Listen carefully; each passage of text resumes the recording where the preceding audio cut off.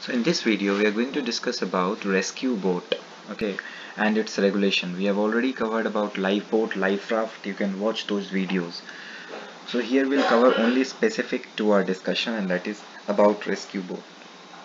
So rescue boat must comply with the following requirements. So if you go in LSA code chapter 5 regulation 5.1, okay, rescue boat must either be of rigid or inflated construction or a combination of both, and shall be not less than 3.8 meter and not more than 8.5 meter in length, and be capable of carrying at least 5 seated person and 1 person lying on a stretcher. Rescue boat shall be capable of maneuvering at a speed of at least 6 knots and maintaining that speed for a period of at least 4 hours.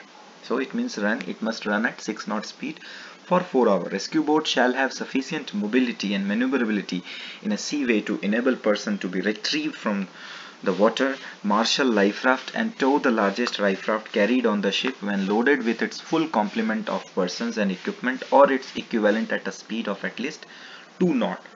A rescue boat shall be fitted with an inbound engine or an outbound motor. If it is fitted with an outboard motor, the rudder and tiller may form part of the engine. Arrangement for towing shall be permanently fitted in rescue boat and shall be sufficiently strong to marshal or tow life raft. So it must be able to pull the life raft. Inflated rescue boat shall be so constructed as to be capable of withstanding exposure, okay, when stayed on an open deck for all sea. So till for exposure for how many days? For 30 days, afloat in all sea conditions. Okay, the buoyancy of an inflated rescue boat shall be provided by either a single tube subdivided into at least 5 separate compartments of approximately equal volume, or 2 separate tubes neither exceeding 60% of the total volume. In addition to complying with the requirement, lifeboat inflated rescue boat shall be marked with a serial number, the maker's name or trademark, and a date of manufacturing. Sometimes they separately ask you what are the markings on lifeboat or what are the markings on rescue boat. So you are supposed to tell all the serial number, maker's name or trademark, and the date of manufacture. The inflated rescue boat shall be maintained at all time in a fully inflated condition. Every rescue boat shall be provided with effective means of bailing or automatically self-bailing. Okay, rescue boats shall be provided with small watertight stowage for small items of equipment.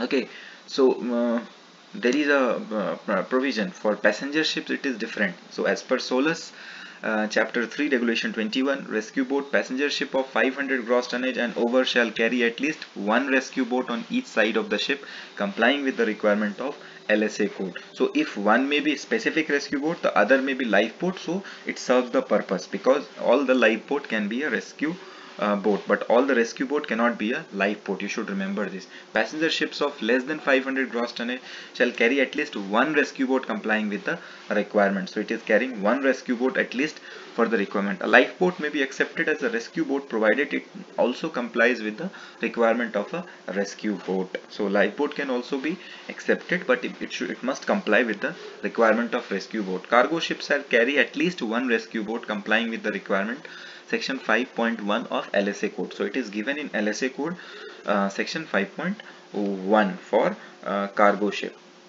Now when we talk about note, a lifeboat may be accepted as a rescue boat provided that it complies with the requirement of a rescue boat. So it must comply with the requirement of a rescue boat, then a lifeboat can be accepted as a rescue boat. So I hope it is clear for you all. So whatever we have discussed today, and we have already covered about lifeboat and life raft separately, where all the questions, the markings, SOLAS pack, all these things are covered. Thank you so much.